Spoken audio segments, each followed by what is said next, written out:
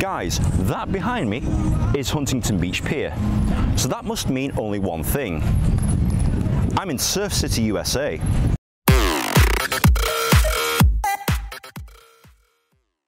Hi guys, welcome to another episode of Ultimate Bucket List.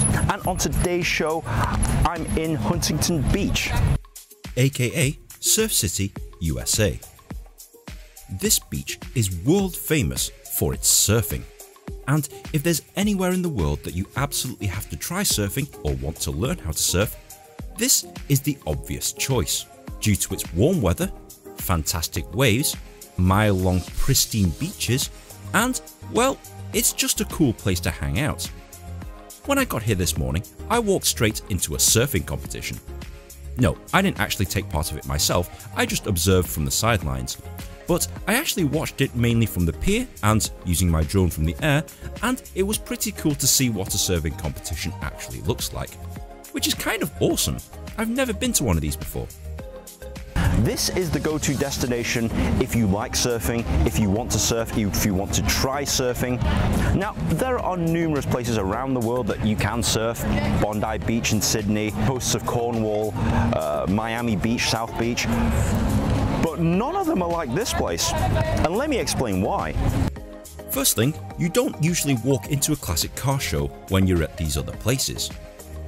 I actually walked through this morning and I didn't actually know what it was, but I assumed that this isn't an everyday occurrence.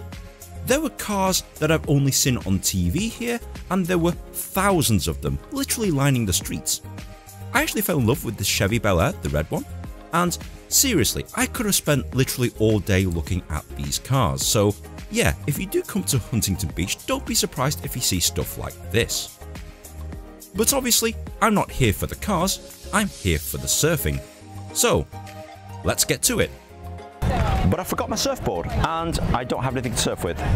That's not a problem because pretty much every 200 yards someone is trying to sell you rentals on surfboards, rentals on wetsuits. So even if you do forget anything, you can rent it. I've got my surfboard and, well, let's see if I remember how to surf. What's the worst that could possibly go wrong? Water's actually pretty cold. Water's cold. It's going to take a while to get used to, but we'll see. There's plenty of people out here doing it, so it's all good. Here we go. Let's catch it.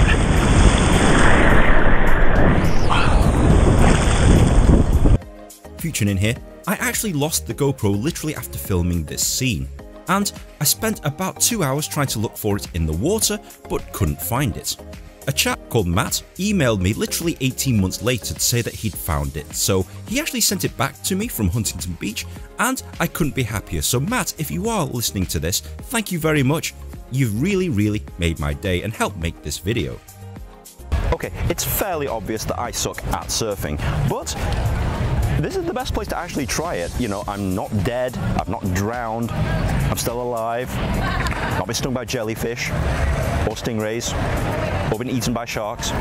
So this is a nice, safe environment if you do want to try and learn how to surf. But this place isn't just about the surfing. There's many other activities that you can do. You can cycle along the promenade, it's pretty cool to cycle around. And obviously the elephant in the room is this, Huntington Beach Pier, where you get a phenomenal view of Huntington Beach from both sides. It's a great place to watch the surfing, for sure. It's a cool place to watch women kick random thin air for no apparent reason. And, seemingly, it's a good place to fish. This seems to be a very popular spot with people who like to fish. And boy, there's a lot of fishermen out here today. At the end of the pier is this, Ruby's Surf City Diner. A retro-style 50s diner serving American food from yesteryear. It's pretty cool inside, definitely worth going into, albeit it can get a little busy. Not like today. When you do come along here to the pier, don't be surprised if you see stupid crap like this. Quote-unquote Instagram models trying to get that Instagram shot, because obviously it's a beach and it's a lovely pier and it's world famous, so yeah, be prepared for that. And one other thing that you'll notice here in Huntington Beach, California, everyone's really friendly. it's not too hard to strike up a conversation with the Americans that do live here. Everyone's really friendly, and you know what? It's a nice atmosphere. Everyone's a lot more laid back than some of the places that I've been to so far. So if you hang around long enough, try and get around Huntington Beach at sunset, because the sunsets here are absolutely gorgeous. I mean, take a look at the size of that sun. You don't usually see that, especially around my neck of the world, and it's actually kind of cool to watch the sun get bigger and go down.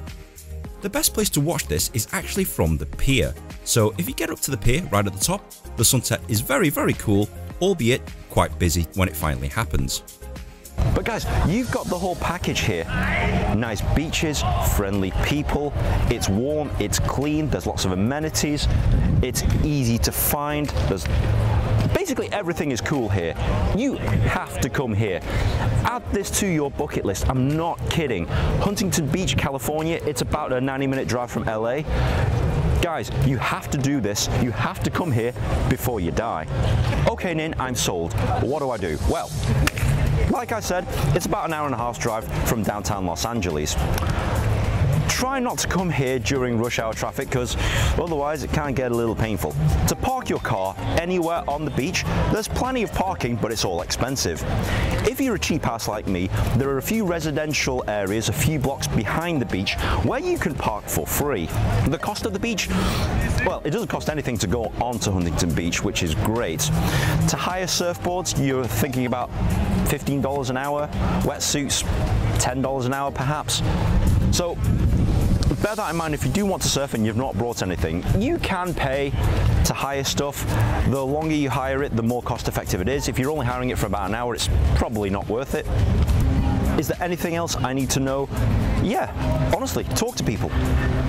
Just talk to complete strangers. You never know what you might find. You never know who you bump into here in Huntington. So guys, seriously, I gotta say, you gotta come here. This place is pretty amazing. From all the beaches I've been to in my life, this is a pretty amazing beach. I mean, I loved South Beach, don't get me wrong. The only thing that ruined it for me was basically the price of Miami. Here, everything's really cost effective. So guys, definitely worth adding to your bucket list.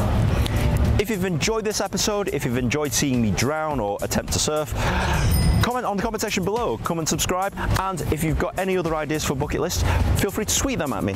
Tweet them at me right here. If I do get enough suggestions, I'll be sure to give them a go. Guys, thank you very much for watching, and we'll see you in the next episode.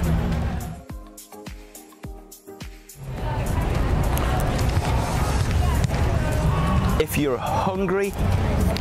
you're hungry, the streets are nearby, they're lined with shops. If you've forgotten any article of clothing, there's plenty of places around here that won't hesitate to sell you stuff cheap. But, you know, that's pretty cool.